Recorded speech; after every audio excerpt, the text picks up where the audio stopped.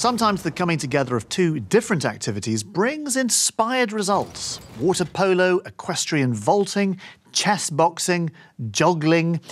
Other times less inspired, more insane. This is Jamie. He's a snowboarder. And this chap, he's a pilot of an aeroplane. Mix them up and you get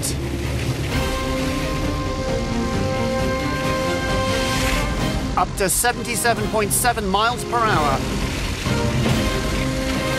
I'm glad he didn't take off, because you don't have to be towed by a plane for the landing to hurt. Yep, some snowboarders and skiers are shunning the traditional gravity-assisted method of building velocity and turning instead to snowmobiles, ATVs and even cars.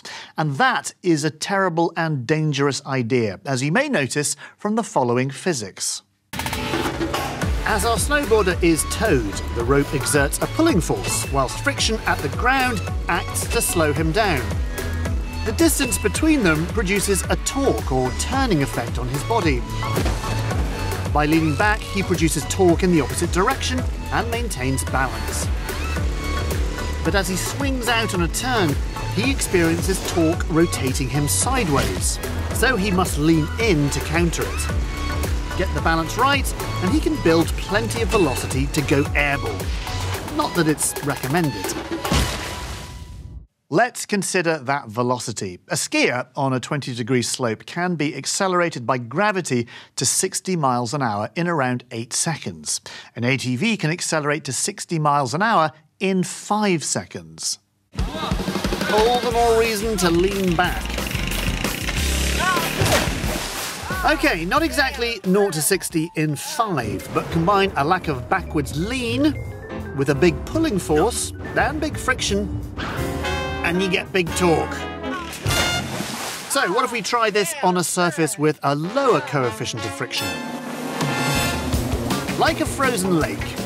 See how just a little backwards lean produces the counter torque needed to keep him perfectly balanced. Until he caught the front of his ski. Actually, I'd forget about the skis and just get a boat.